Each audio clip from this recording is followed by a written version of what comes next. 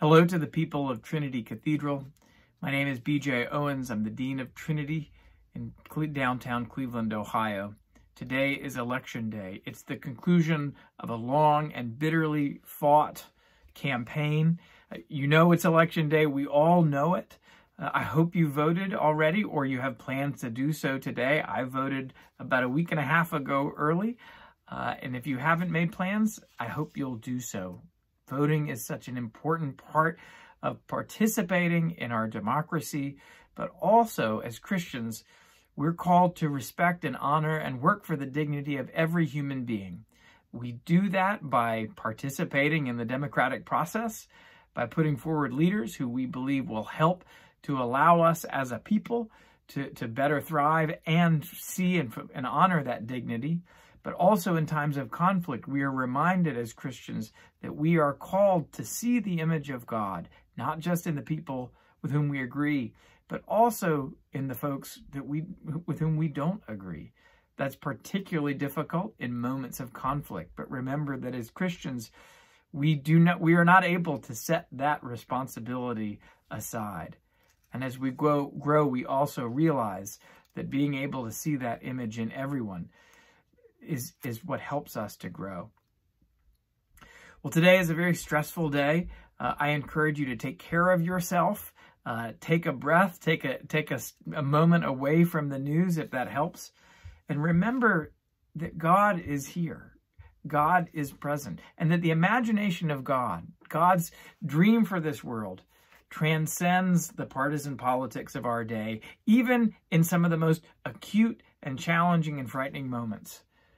And we are called to share in that imagination and work for the world that God envisions. And so I offer you two prayers today from our Book of Common Prayer. One, a prayer for an election, and two, a prayer for social justice, both of which I think offer shades of that broader vision, the gospel vision for our world, one that can help us to see beyond our own politics and also realize how that can shape how we participate in the life of our community. God be with you. Almighty God, to whom we must account for all our powers and privileges, guide the people of the United States in the election of officials and representatives, that by faithful administration and wise laws, the rights of all may be protected and our nation be enabled to fulfill your purposes through Jesus Christ our Lord. Amen.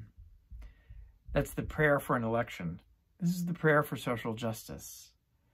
Grant, O God, that your holy and life-giving Spirit may so move every human heart, and especially the hearts of the people of this land, that barriers which divide us may crumble, suspicions disappear, and hatreds cease, that our divisions being healed, we may live in justice and peace through Jesus Christ our Lord.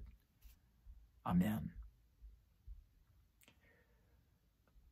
We envision a world, friends, where barriers that divide us crumble, suspicions disappear, hatreds cease, and that those divisions having been healed, we can live together in justice and peace. It is not a simple or a simplistic vision. It's one that takes the work of our whole lives and of the generations that come after us. But it's holy work, and we can see the work of this day as a part of it. Blessings to each of you. Hold each one in your prayers and know that God is with you.